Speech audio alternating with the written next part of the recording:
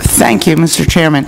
And thank you for holding the hearing and allowing the opportunity to fully vet this issue and the timeliness of the issue. And of course, staff does a very good job of describing the technical aspects of what this will do. I just want to take a moment and talk about the self-exclusion program, the model that it has been actually across the country and has been utilized to its max here, except that we've never been able to take it as far as it could go to help people get the treatment they need.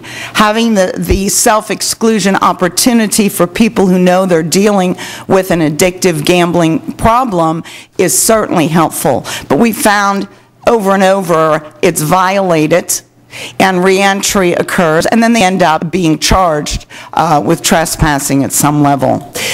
Our effort today with this bill is to make that opportunity exist for the courts to call for an evaluation when a situation arises where there are repeat offenders, and it's as much an awareness and an avenue to get help for people who have a compulsive gambling problem, as many of us, certainly as legislators, have seen across our district. So thank you for entertaining the concept, and I appreciate the committee's vote. Thank you.